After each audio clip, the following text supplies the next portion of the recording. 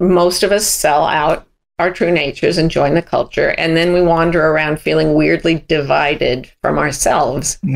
And integrity is the way back.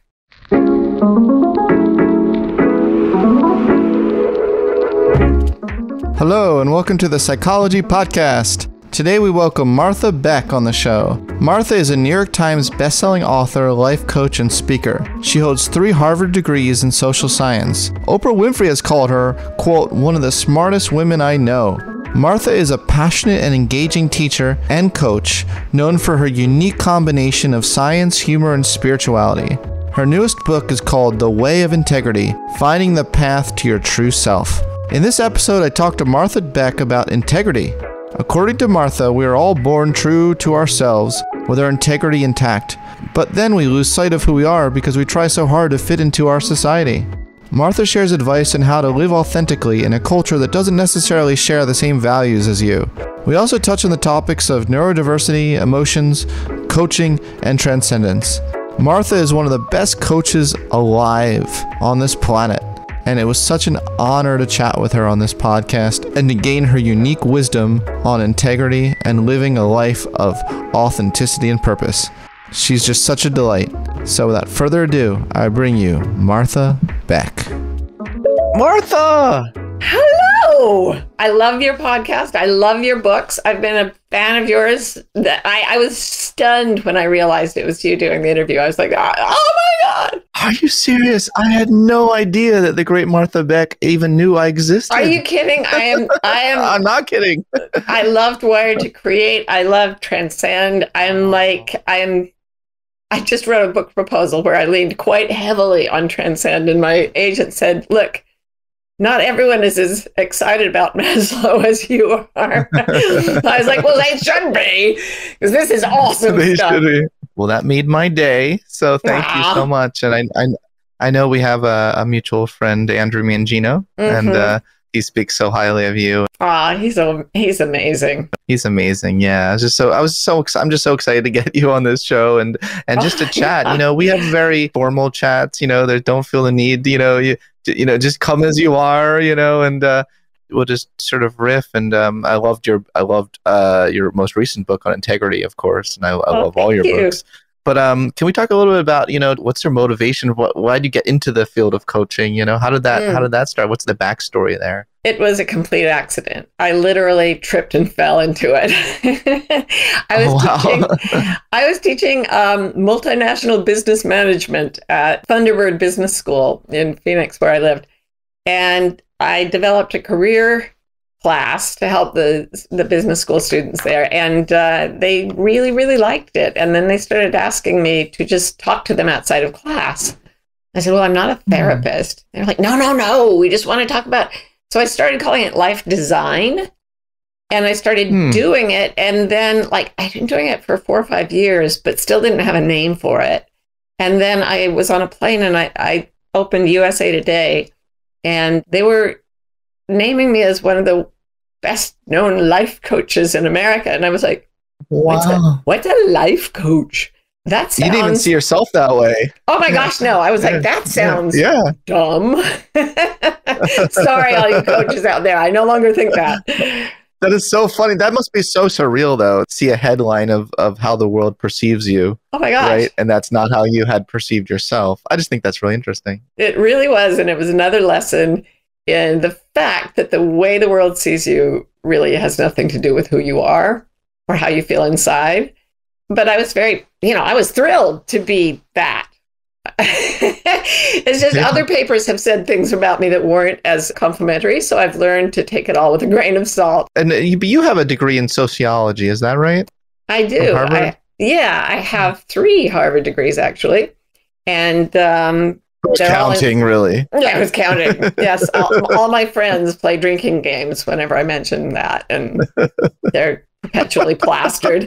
No, they drink water, but they do have a drinking game. I'm not even kidding. That's impressive. But sociology is just one then. What are the other 2? My undergraduate degree was in East Asian languages and civilization. So I was a Chinese major, basically. Yeah, because I'm so obviously Chinese by heritage. And Oh, interesting. Yeah. yeah, I just thought, well, that sounds weird. I'm going to take that. I mean, for a girl from Utah, I want to learn Chinese. That's what I want to do. And the others are in sociology, socioeconomic development. I thought about psychology, but at the time I was at Harvard, if you studied psychology, it was you and a rat alone in a lab. And if you brought another person in, it immediately became sociology. So that's where I went. I mean, this wasn't when Skinner was there, was it? Well, not when he was there. I saw him once in the elevator, but I'm not as old as B.F. Skinner. It's a surprise. Well, I know that. But it's possible maybe you were a young Turk, when he was very old. Yeah, I was 17 and he was very old, but they were still swimming rats around. I told a story in one of my books that I had a friend who was swimming rats around in a solution of powdered milk and water with electrodes in their brains. And the pool, she used this little pool that was for kids. It was called a Smurf pool because it had the cartoon characters, the Smurfs, on it.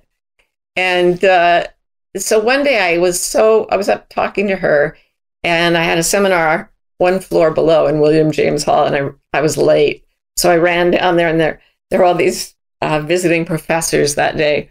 And I said, I'm so sorry. I was upstairs watching my friends swim rats around a Smurf pool. And they all started talking about Smurf and Smurf's work and how they'd read his latest articles. And I realized they thought it was like a Skinner box. B.F. Skinner made these boxes for training pigeons and his daughter. And it was very, very benevolent, but he did keep his daughter in a Skinner box a lot of the time. So people thought that a Smurf pool was by Dr. Smurf, and everyone sat there talking about what strides Smurf was making in psychology. That is so funny. Well, I know that you never intended to become a life coach and kind of fell into it. But the thing that seems to be underlying all of that is your deep passion and interest in eliminating human suffering by any means available. But good, okay, confirmation on that. There's so confirmed.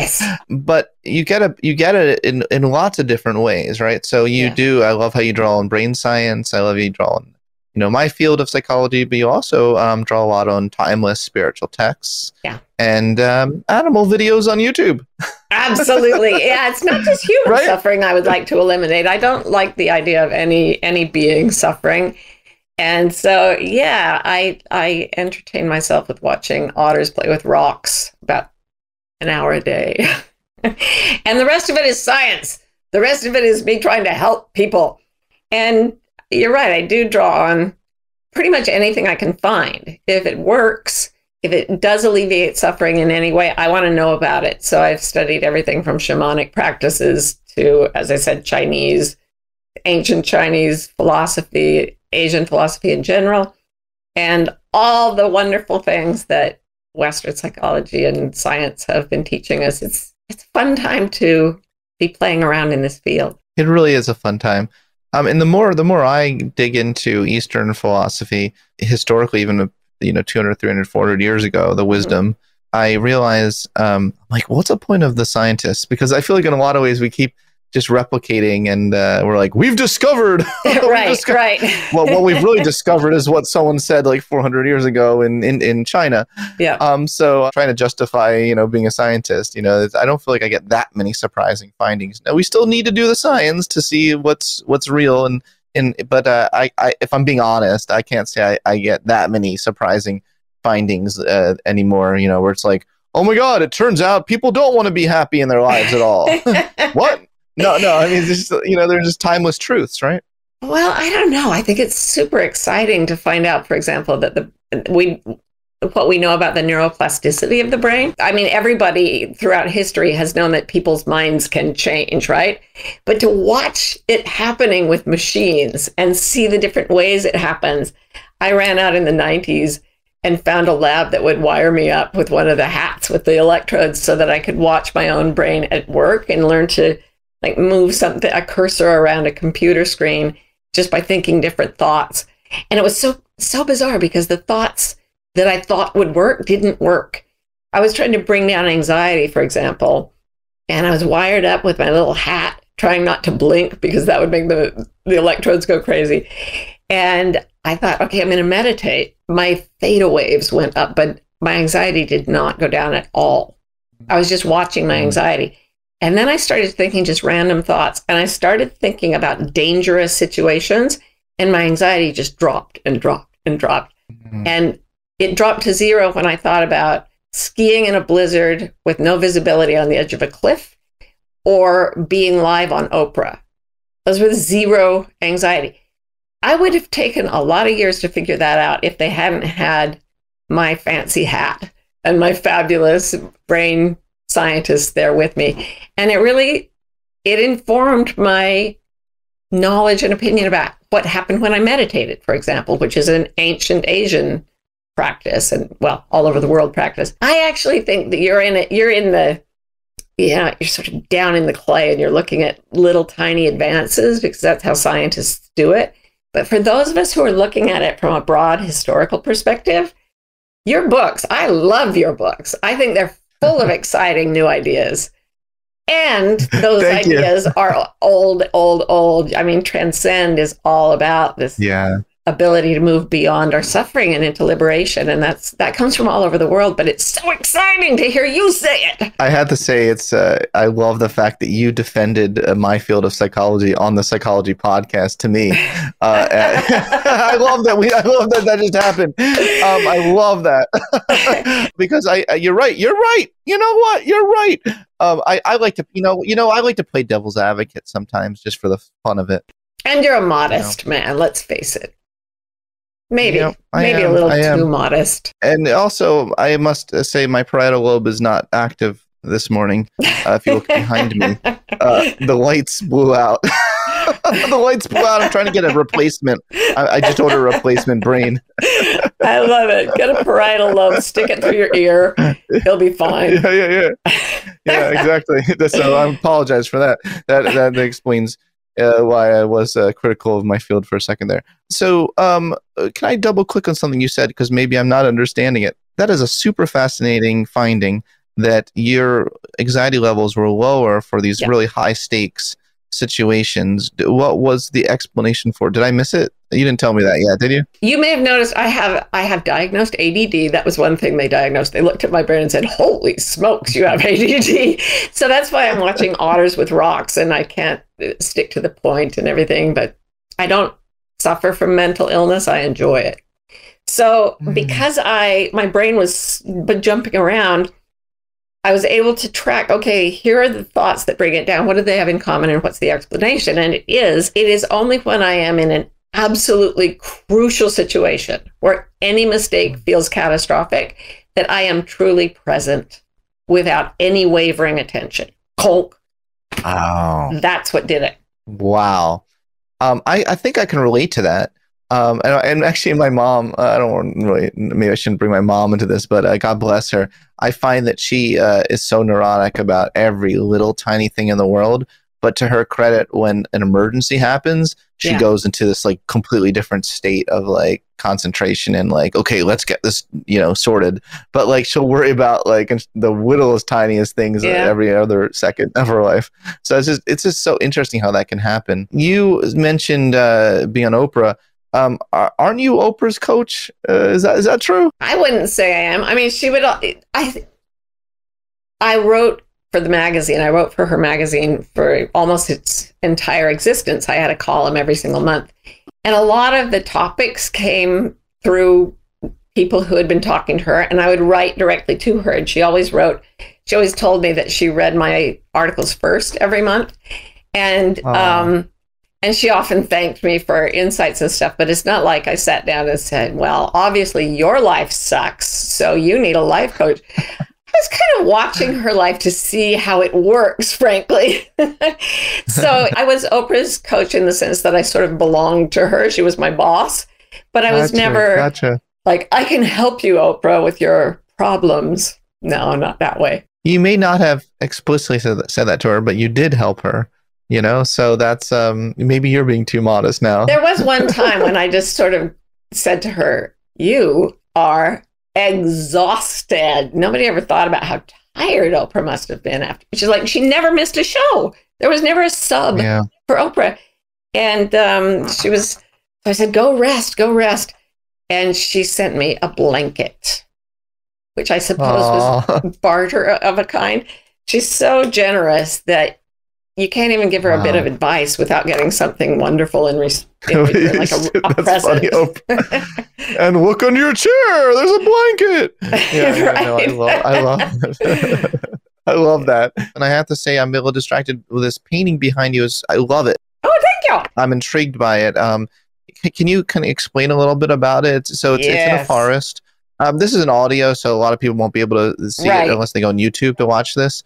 But they're in a forest, and what I see is it like a father and a child? Nope, it's a woman and a pig. I am not even kidding. I can't see from this distance, but it's like, what is it? No, you can't. You shouldn't be able to see from a distance. Hang on. Okay. It's a woman and a wild boar. More to the point. I see. Okay. Now I see it. Now I see it. That is so cool. Yeah, I painted that as the cover for a novel I wrote. So you painted this painting? Yeah. It is my own painting. Wow. So you're an artist as well. Yeah, and I had a bunch of autoimmune problems, and my hand stopped working for a couple of years. And it made me sort of change course and decide that I kind of had to work with my mind, because that was the only thing that wasn't falling apart. The book is about a woman who gets lost in a forest, and I found one fact in my YouTube ramblings that I think all your listeners need to know. And that is that if you take a farm-raised pig, little pink pig, put it out in the forest, let it fend for itself, it will revert into a wild boar. It'll grow darker, it'll get shaggy, it'll grow tusks. And if you, in the same individual creature, this is not evolutionary, it must be epigenetic, I don't know. Anyway, I use that as a metaphor for regaining our wildness, for being like, we're kept in little pens, and society puts many, many pressures on us. And we lose our true nature. We become docile and like easy to deal with, but that's not what's in us. So she goes out to the forest and she goes wild herself, and the pig goes wild. And yeah, it's a whole thing about regaining our natural selves. Now I describe myself as a wild introvert. That's my description. Yes, that's the description. Can I be one of myself. too? That's perfect. I've never heard the phrase. Thank you. I'm trying to like coin this. It resonated with a lot of people when I came out as a wild introvert. People were like, that's me too. You know, I'm definitely wild inside. You know what I'm saying? I need a lot of rest. I am also a wild introvert. I love that. I mean, consider it coined. That is brilliant. And I will credit you for at least a year, and then I'll forget. But here's the thing. I'm a wild introvert, but I'm also, and I need a lot of rest, but I'm also not culturally cooperative. So introvert means I like to be away from people a lot. I like to go to the forests myself, but it doesn't mean that I'm not willing to be weird. I don't care if people think I'm weird. And this means that my wildness can come out more, I think. So is your introversion, does your introversion does it make you cooperate with social norms? Or is it just... No, not at all. Oh, good. It's agnostic to that. Yeah, what's agnostic to that? Yeah, absolutely. It. Yeah. The trauma, loss, and uncertainty of our world have led many of us to ask life's biggest questions, such as who are we? What is our highest purpose? And how do we not only live through, but thrive in the wake of tragedy, division, and challenges to our fundamental way of living?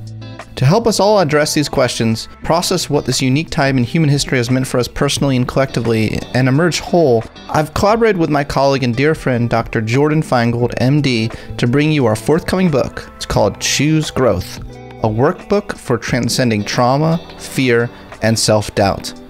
It's a workbook designed to guide you on a journey of committing to growth and the pursuit of self-actualization every day. It's chock full of research from humanistic psychology, positive psychology, developmental psychology, personality psychology, cognitive science, and neuropsychology. So lots of themes that you hear about on this podcast. And it's aimed to help us all integrate the many facets of ourselves and co-create our new normal with a renewed sense of strength, vitality, and hope. Whether you're healing from loss, adapting to the new normal, or simply looking ahead to life's next chapter, Choose Growth will help steer you there to deeper connection to your values, your life vision, and ultimately your most authentic self. Choose Growth will officially hit the shelves September 13th, and you can order your copy or the audiobook in the US now on Amazon, Barnes & Noble, IndieBound, and all major retailers. If you're in the UK and Commonwealth, you can order now at bookshop.org.uk. We truly hope this book helps you grow and thrive and become your best self. Okay, now back to the show. Well, maybe this would be a nice segue into a whole rich discussion we can have about integrity, an area of mutual interest to both of ours. But I loved your book, The Way of Integrity. Oh, thank you. And I heard somewhere that you almost called the book Undivided. That's true, right? You almost called it Undivided. And I see why. Yeah, because that's so core to your definition of integrity, right? Yeah. The word integrity just means intact. It doesn't mean there's sort of a virtuous Sunday school sort of nuance to it that is taken on in English, but it really just means being one thing, not divided. So we're all born in perfect integrity. And we have a genetic predisposition, and then we have a culture around us, a family culture, religious, ethnic, national, all these different levels of culture. And before we can even talk, we basically sell out our true nature to be more like what people want us to be, which is cultural, and that also is inherent, our incredible susceptibility to socialization. And it's fine as long as it doesn't really pull us away from who we are in our essence.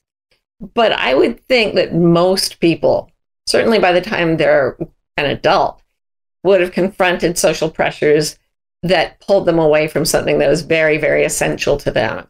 And most of us sell out our true natures and join the culture. And then we wander around feeling weirdly divided from ourselves.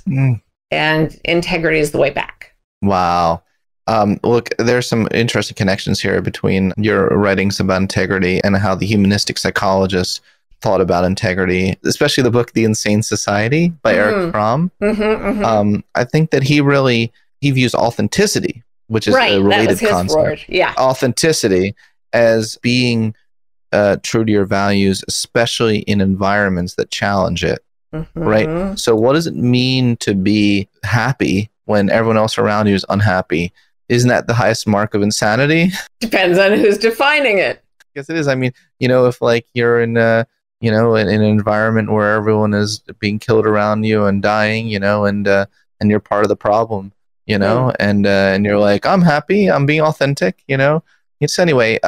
He wrote a lot about that, and it just dawned on me that I think that there's a relationship there, because he very much viewed the environment and your relationship to the environment as essential to authenticity. Well, I think pretty much, as you said earlier, all these concepts have been done from a million different directions, right? So if you look at any great psychologist, I mean, even Freud with the ego, the id, superego thing, I mean, it's kind of about achieving harmony between these unlike parts. So I think everybody's sort of feeling for the concept of making the psyche whole, making a life whole, and intact integrity is just another way to say it. Yeah, and even I'll throw another phrase into here. Maslow talked about synergy, which I think is what you talk about. Inner and outer world simply works, being in harmony each other. Maslow said, what is good for you is automatically good for the world. And that's what he viewed as synergy, which he actually got from Ruth Benedict, the anthropologist. We should give her some credit. She was brilliant, absolutely brilliant. She talked about synergistic cultures. Yeah. She talked about synergistic cultures, and then Maslow adapted that phrase to talk about individuals who are synergistic with their environment. Yeah. Fabulous. Anyway, I'm going on too much here. No, it's awesome. And it's a point of faith that if what is good for me is good for you. And that's a huge schism in Western knowledge. Like, is the natural state of man to be competitive and mutually destructive? Or can we say that if everyone went and became completely themselves, the world would benefit from it? And the conventional wisdom is that everybody would just take a bunch of stuff for themselves and destroy other people. And we have to rein in our natural impulses because they're destructive. You, me, Maslow, Ruth Benedict, and Eric Fromm. Apparently, we all share this optimism that what's good for the individual is ultimately going to be good for the group and for the world. And like we've been going on the other assumption for a long time, and things are not looking good. So maybe we should try the other way where we find ourselves instead of giving ourselves away. Yeah, part and parcel of so much of your writings as well is the notion, and you don't really necessarily use this phrase, but I'm going to use it, people pleasing. You know, you do talk about pleasing our culture, this incessant drive to feel like your needs don't matter, and it's only the other you have to serve, you know, completely selflessly. I think that can be very dangerous, especially if you're a child and you have parents who don't listen to your real felt needs. Carl Rogers talked about this a lot as important for developing into a fully functioning human is individuate your own self. So yeah, talk a little bit about that. Well, I think I do use people pleasing in there a couple of times in this book because it's the same as what I'm calling duplicity, where integrity is one thing, duplicity is two things, and the duplicity that most of us suffer from has nothing to do with being bad. It's not that we're out of integrity because we are willful liars. It's always that we're trying to be good. We're trying so hard to be good. Even people who end up doing bad things are usually trying to please someone around them because the propensity to be incredibly vulnerable to socialization is part of our genius. It's wonderful. So, and we're so helpless and like completely dependent as infants that we'd better please the people around us because they have to get up in the middle of the night every night. These people are exhausted. I don't know if you have kids, but trust me, anyone raising a human infant is exhausted, and it does them both good if the infant is really keyed in and going, okay, I want to figure out what's right for you, and I want to become that. It helps them both survive. But there's a period, maybe in toddlerhood, where kids say no, and they call it the terrible twos. And I think it's where the child is starting to recognize where he or she or they do not want to please the other people. And that can be either crushed out of us at that very moment, or it can be celebrated by parents and people around us who are interested in who we are. I've noticed I've got this great educator from South Africa staying with me right now with her daughter. And what's so interesting to me about her is she never uses the word children or the word babies. She always says small people, little people. From the moment a child is born, that child is a person to her. And they're sort of moving through the stage where they have to finish gestating outside the womb, because we're basically just plasma pets when we're born. And then waiting as the child learns to talk and walk and do things to see who it is, who has come to visit. And that curiosity and the dignity of calling an infant a person, I've noticed that with people who are wonderful, wonderful teachers and parents. And I think our culture could really benefit from saying, yeah, the terrible twos are when the child says who he or she or they are. And it's an exciting thing to discover. I love that. I'm thinking about education. That's where my mind went when you were talking about this, because I'm really a favor of a human-centered education system. Maybe we should stop calling them students. Maybe we should call them humans. Yeah. I have a son with Down syndrome, and he's been a huge teacher of mine on, especially in integrity, because he will not say anything that's not true for him. And he will not, he will do things that aren't things he wants to, but he will never lie to himself and say that he's doing it for his own good. He knows he's doing it to, go along. But when he was born, people told me there are lots of therapies. They do early intervention with these kids now. You can teach them to almost act like other kids. And I thought, I knew he had Down syndrome for a couple of months before he was born.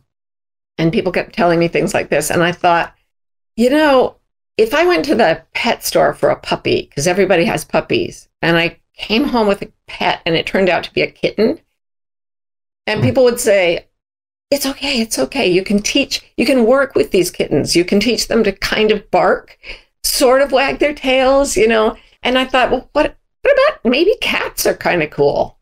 Maybe I wait to see what the cat likes to do. And then it's okay that I have a cat and you have a dog.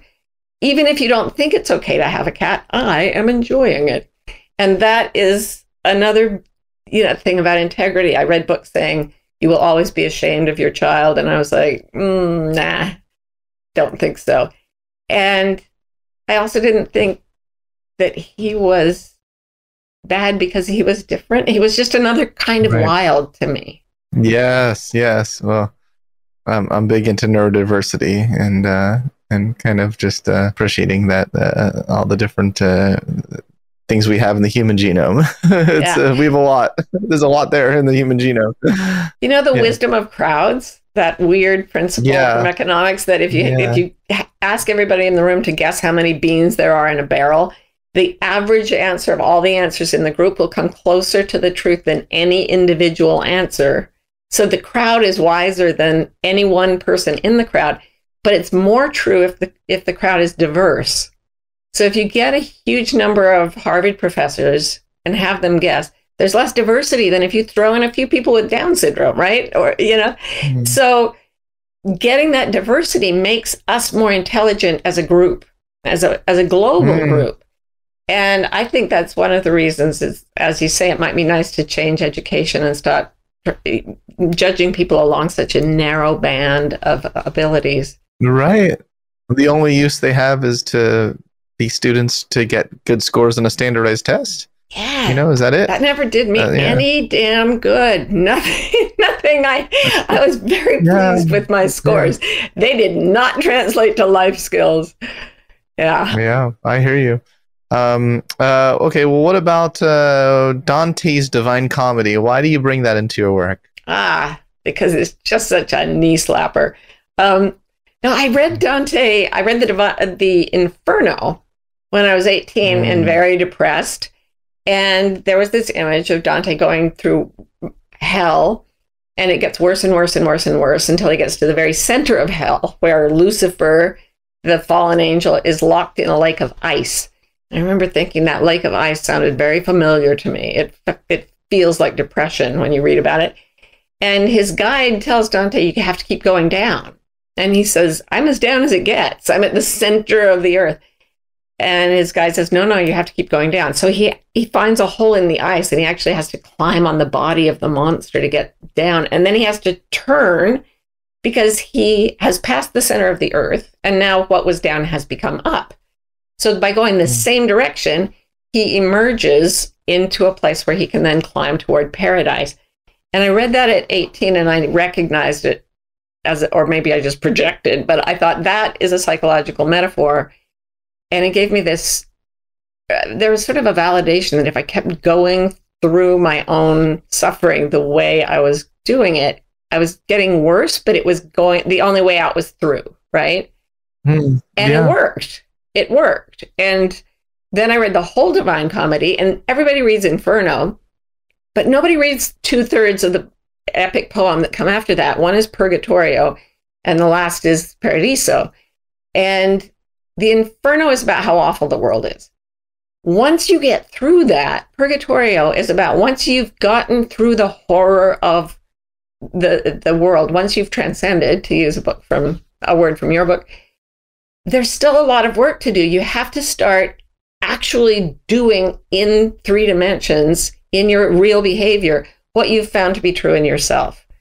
So you have to, one metaphor would be, you have to be yourself with your parents, even if they don't like who you actually are. You have to defy the norms of your culture if your culture doesn't serve your truth. And that's what I think Purgatorio is about. And then the Paradiso is about once you've really, really gotten to the point where you are living your truth in every aspect of your life, something unbelievable happens. And Dante says, don't even try to understand this. And then he goes on to describe an experience that is almost exactly like the experiences of awakening or enlightenment that I had read about from Asian philosophers. And I thought, oh, Dante did it too. There is this thing called awakening or transcendence, and people experience it with similar metaphors and symbols, no matter where it happens in the world. And I believe it to be the end of suffering. I think the end of your psychotherapy is when you're enlightened. Wow. Do you think it's actually ever a state that anyone gets to, though, as opposed to just a process? Oh, no. I think it's a state. Wow. If you look at like Andrew Newberg's work that I've been following forever. Of course. He's a friend of mine. Yeah. Oh my God. Would you like tell him I'm a massive fangirl? I'll introduce you to each other. I'll make an intro. Oh, good heavens. I'm just rereading one of his books right now. Anyway, when he, I don't know if he was one of the people who wired up those Tibetan monks, Yongey Mingyur Rinpoche, another one of my favorite people to read, a spiritual perspective, but he's probably spent more time meditating than anyone on earth. And when they wired up his brain and had him go to a state of compassion, it practically blew up the machine, right? There were two distinct parts of the brain, and you probably know the names of them off the cuff, but part that establishes self-other differentiation seemed to go dormant. Well, funnily enough, part of the parietal lobe that is dormant here behind me right now. Oh yeah. But yeah, that's so cool. Oh, I wonder if that's a coincidence. I don't know. Yeah. And then the other part is, so there's self-other differentiation, and then there's a sense of being in control, which is probably, I don't know, my friend Jill Taylor would say it's the left hippocampus is part of it. Anyway, you lose the sensation of being separate in a body, and you lose the sensation of controlling what happens. Those two things, like I know so many people who would love to be enlightened and go beyond suffering. And then if you said to people, okay, you will have to surrender two things, your sense of self and your sense of control, they would be like, okay, no. We are so obsessed, especially in Western cultures, with, clarifying ourselves and getting our own things going. And we are so obsessed with controlling everything in our own lives, everything in the world. But what the enlightened people say is that after a certain period of introspection, meditation, what happens to Dante after he's gone deeply into his integrity is that the self falls away, the sense of self falls away. And what replaces it is this unbelievable connection with a felt sense of connection with the universe. And yes, the sense of control goes away, but what comes then is, in Chinese, they call it wei wu wei, which means to do without doing. You become, in a weird way, a puppet operated by the benevolent force. I mean, the absolute symbol of it for Western culture is when Luke Skywalker is trying to destroy the Death Star, and he hears Obi-Wan Kenobi say, "Trust the Force, Luke." Why do we love that so much? Because when we put down the sense of control and the sense of self, there is a force that we experience, whether it's real or not is moot because it's perceived. It's an experience that is real. And then the force works through us. And that is also extraordinarily blissful. So I think this has been happening to people all over the world in different cultures at different times. Some of them wrote about it, some of them didn't. But all those that did, I mean, there's a 12,000-year-old story that came across the Bering Strait with some of the Native American peoples. It's called The Tale of Jumping Mouse. That is one of the most powerful stories about enlightenment I've ever seen. It's been everywhere, all through history. It's just not very common, but I think it could be. Yeah, that's true. That's true. It's not very common. I like expert meditators would tend to have certain neurological profiles. The happiest man in the world, Mathieu Ricard, they did scan his brain and found that he had a lot of compassion, and they were able to distinguish that from empathy. Cool. So that's really cool because with empathy you can get burnout, right? You can get burnout if you're in the helping professions and you're always feeling what other people feel. You can get exhausted, but compassion should actually energize us to approach and help reduce suffering in the right way. Yeah. Okay. So what is the idea of personal effectiveness then? Because you talk about that in your book and maybe some techniques to become better at what we do. Better at what we do professionally, better at what we do. What do you mean by personal effectiveness? I think it would be that we work toward the well-being of ourselves and others in whatever form that would take. And the instigation of the desire to do anything effectively has to come from authenticity, from the place where we are truly ourselves. So the first thing it starts with is deciding what it means to be effective in your own life. You have to know what it is you truly, truly want. So one of the things that I often say to clients is I ask them to write down things they want. They come in and, life coaching, do well financially, whatever, make a vision board. They make lists of things they want. And then I say, all right, now, when you wake up at night alone in the dark, what is it you yearn for? And you can feel like when you think about things like wanting a professional achievement, it doesn't come from the same part of the body as the yearning for that beautiful, warm presence, with everything that is, body, soul, the whole thing. When we yearn for other people, it's deep. For me, it comes from my I feel it in my gut, my solar plexus. Like wants come from my head. I know what you mean. But a yearning comes from my body. And the things that people really, really yearn for are very similar, and it's a short list. Love is one of them. Having someone to love and to love you back. Peace, freedom, joy. That's kind of it. And I've been all over the world asking people if that's all we really want. So how do you move yourself toward what you yearn for? You find out what choices you make on an everyday basis, on a minute-to-minute basis. How do they affect the part of you that yearns? So to be really effective is to be like an animal tracker. I love to go animal tracking. And you find the track of the thing you're looking for in the joy of your body, the tracks that you use, what would be footprints or whatever you're following in the wilderness. You find what you really want to track, and you really define what that looks like. Before you track an animal, you have to know what its prints look like. Once you get that really, really solidly in place, you start to begin to track this thing by the experience of joy in the body, the sense of sort of settling into integrity. And let me tell you what it feels like. I call it a sense of peace, a sense of truth.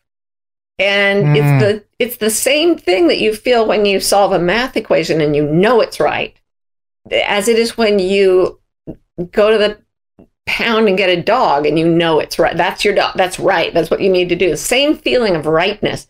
And I've asked people all over the world to say different things and see if they got this ring of truth or chime of truth. And the one sentence that I've found rings truest to everyone is the phrase, I am meant to live in peace. So if you just repeat that, or whoever's listening, if you can repeat that silently in your mind, I'm meant to live in peace. It immediately makes me take a deep breath. It did. Yeah. And then it drops you into a state of nervous system alignment where there's a clarity, there's an alignment of all the different parts of the self, body, heart, mind, spirit. A lot of traditions divide it that way. And they're all on the same path, and they're looking for the same things. And from that sense of truth, everything you do is very, very effective. Wow. Do that. Wow. Can this help people in their lives who they feel like they're doing all the quote right things in their life, but that things are just not working as they expected?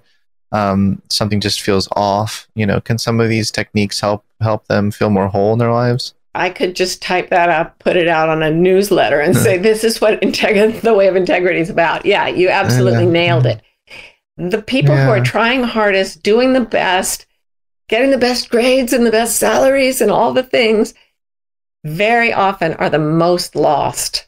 So at the very beginning of the Divine Comedy, Dante, it starts out, in the middle of my life, I came to myself in a dark wood. He was lost. He was confused. He says the right way had been lost. He didn't remember getting there. He just felt wrong. He was scared all the time. He was unhappy. He was tired. He didn't feel good. And he didn't know how to get back. And then he sees rising out of the murky forest this bright mountain. It's the sun is shining on it. It's all golden. And he calls it Mount Delectable. And he sees all these people scrambling up toward the top, and it looks fabulous. And he thinks that's the way out of here. And so he starts trying to climb. And to me, this is trying to climb up the pyramid of status, wealth, and power in your culture. Like, all those people are trying for that stuff. That must be the good stuff. I'm going to go for that. And you do really, really, really well. He gets so tired, and animals keep attacking him, and they have like mood state names, like the sad wolf. There's a wolf that makes him super sad, and a lion that makes him scared, and a leopard that makes him ravenous. Anyway, as he gets up the mountain, it gets worse. And what I found as a coach is the most suffering I've ever seen has come from like people who just won an Olympic gold medal, people who just made $1 billion, people who just got #1 on the bestseller list. And this is not hypothetical. These are real people. I've also coached homeless addicts on the streets, and they have actually less suffering going on than that person who's sold out every ounce of his or her strength and time and will for some social goal that when you get there is not, it's not deeply joyful in itself. It's just what you were told would work, and it doesn't. It's so powerful. So you said something so powerful just now. You said this idea of kind of using up all of your talent, strengths, that can also just feel so depleting. And also, like, where do I go from here? And then you also can have the pressure of like, oh, well, your next book has to be even better. And you're like, well, what if I don't have it in me? I'm used up. So then does that mean I'm done? My life is over? There's something really energizing about being on the other side of potential, where you feel like you have so much potential and you are on the journey. That's energizing. It seems depleting when you reach it. It nearly killed me. I mean, by the time I was by the time I was getting my 3rd Harvard degree, I was so sick. I had all these drinking game. Yes, drink. But I was looking around at the people who were, I mean, the pressure there is intense, and everybody there is intense, right? They're all climbing Mount Delectable as hard as they can. It's not a criticism. I was climbing away too. But fortunately for me, my body gave out.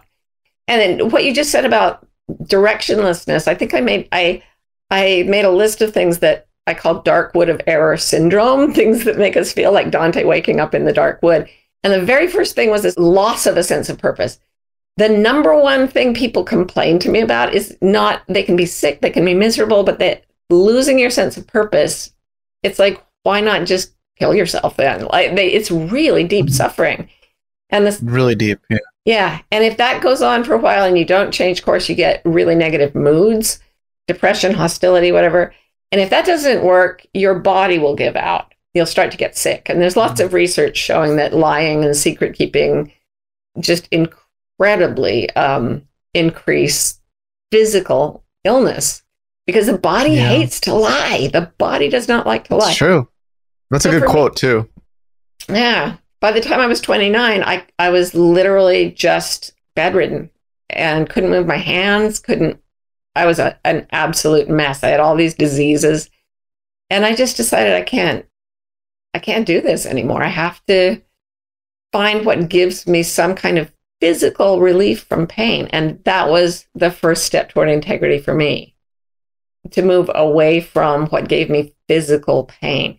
So it's not just depleting. It actually creates a very, very positive environment for illness and disability when we're pushing that hard for things that aren't ours. Well, I'm so proud of you. I'm so proud of you that you really chose growth, and really did what it took to get out of that hell. Yeah. I didn't really have that much of a choice. It's kind of like, yes, I chose to pull my hand out of the fire. So yeah, it wasn't an option for me to not find my integrity and try to live it. I feel like I want to coach you right now, Martha Beck. Oh, please. You know, what is it within you that can't give yourself a little bit of at least a pat on the back? Oh, all right, I'll do it. Yes. A little bit of agency you did take in taking and steering your own life is it makes me very proud of you.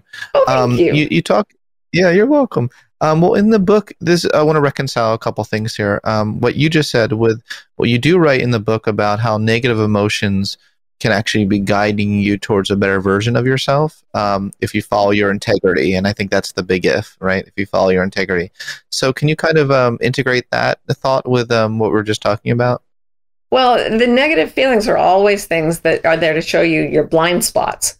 So you're doing your best, if you're like most people, you're doing your level best to be a good person and to be successful every minute of your day. But you've been taught things that aren't exactly true for you, because nothing can be exactly true for everybody. So there are places where you're going to have blind spots. And as you feel the negativity of those things, it's a steering mechanism. It's like rumble strips on the highway. They put those they corrugate the asphalt on the shoulder of the road so that if somebody goes to sleep and you drift over to the shoulder, it goes and it wakes you up. Yeah, and that's what suffering is to me. It's the guidance mechanism of the human psyche and the human body, for that matter. And so there's a time when stress feels good. You can have positive stress like working out, but if something hurts you, it's telling you stop. It's really simple. It's just stop. And in that way, suffering is our greatest ally. It's telling us all the time, and it can tell us at very fine levels of discrimination whether something's good or bad for us. Now I get to the point where if I have the slightest twinge, I'm like, my whole philosophy is cave early. When you start to suffer, immediately just, no, I give up, uncle. No, I won't do that anymore. And it puts you on a really rapid course toward happiness, strangely enough. That's so interesting. But you don't let things spiral downward, is another way of putting it. Or if you do, and you will, because you have illusions and because you won't always have the same amount of effort or energy. But the beauty of it is the more you spiral down, the worse it hurts. So at a certain point, it becomes unbearable. And then you pull your hand out of the fire. Unless you're very you want to really please your parents and you just let yourself burn alive. That's powerful. So if you have the integrity and it goes against the grain of the culture, now it's not always going to be the case, right? Like it's not like integrity is equivalent to going against the grain of the culture, right? No. But sometimes it does. Won't everyone hate you? How can you mentally have a mindset that's productive when you go against the grain of culture and you're the kind of person who likes to be liked? Well, in my case, and I was born such a massive people pleaser. When I finally pulled my hand out of the fire, when I was so sick I could barely move, and I realized I had to find my integrity, I was raised very Mormon, and I was living in the community I'd grown up in. I went off to Harvard. When my son was born, I moved back to Utah because I knew everybody would agree with me that Down syndrome wasn't such a bad deal.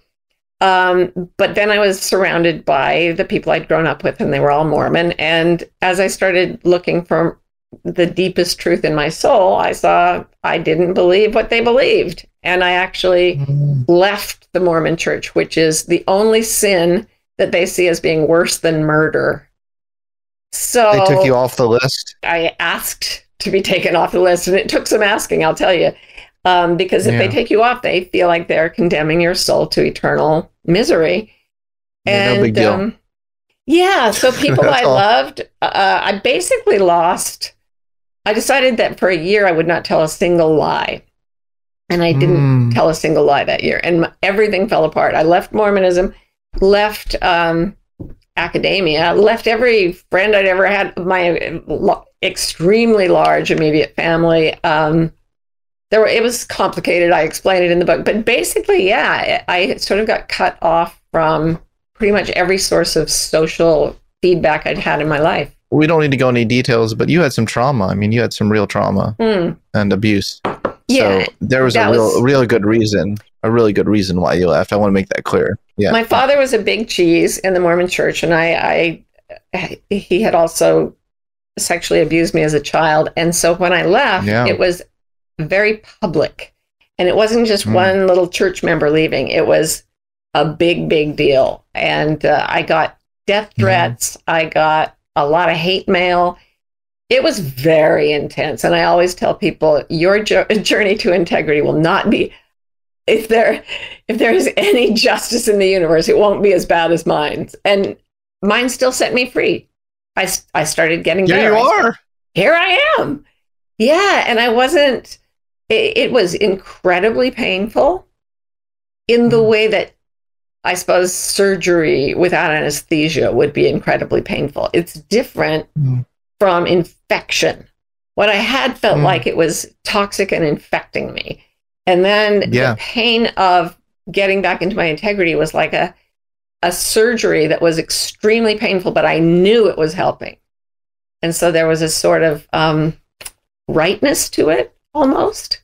And I went through the grieving. I went through the center of hell and out the other side. And then here we are. I mean, wow, what a journey of self-actualization it's been for you in your own life. You've almost had to fight for your self-actualization. For periods, protect it. Yeah, I went and learned karate. Actually, literally, I was to get the to get the fear out of my body. I went and of course and got some belts. I have so many follow-up questions, but we don't have that much time. But I feel like I want to coach you. You're so nice. In a watered-down fashion, people, it may not be that they're it's so dramatic in how they need to go against their environment, but there may be many cases, as you talk about in your book, where people, the environment won't let people be true to themselves. So, like, if a family holds different views, or the boss is impossible, or you don't have enough money to do what you want to do. What's your advice to people in holding true to their integrity in those situations as well? Well, the first thing is, don't lie to yourself. If you realize that your culture, the people around you aren't doing, I always compare it, I like to go to extremes logically.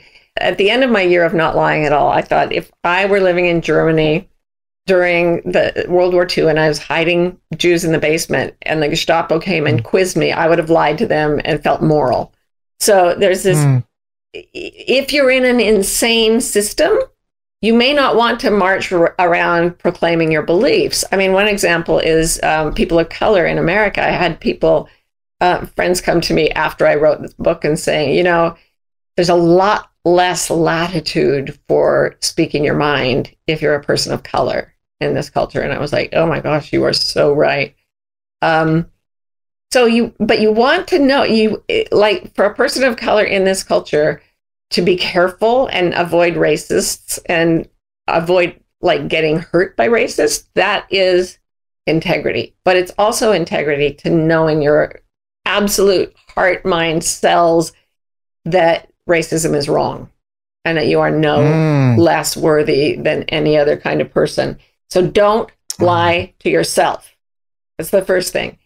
The second thing is, there are a couple of ways. One I call the Monte Cristo approach. The Count of Monte Cristo was kept in a dungeon and he dug his way out through solid rock with a spoon over 14 years. So keep working toward your liberation, even if you can only do a little a day. And another metaphor for that is what I call 1 degree turns, where if you're in a plane and you're going 10,000 miles and every half hour you just turn it 1 degree north, no one will notice the change, but you'll end up in a really different spot. So keep heading toward your authenticity, your integrity, even if it's just 1 degree at a time. Little shifts, 10 minutes a day spent doing what you love instead of what other people want you to do. Yeah, it adds up. I love that. I must say, Martha Beck, you have lit my brain up. Look behind me. Yay! His brain is lit. I love It's a miracle. But you were enlightened before. Well, that's the other thing that Dante says at the end of the Paradiso, that things happen with this miraculous, benevolent, wonderful magic kind of. And Yeah. Yeah, I mean, you do start to see the world that way, for sure. I don't know how you made dead bulbs come alive, but you did.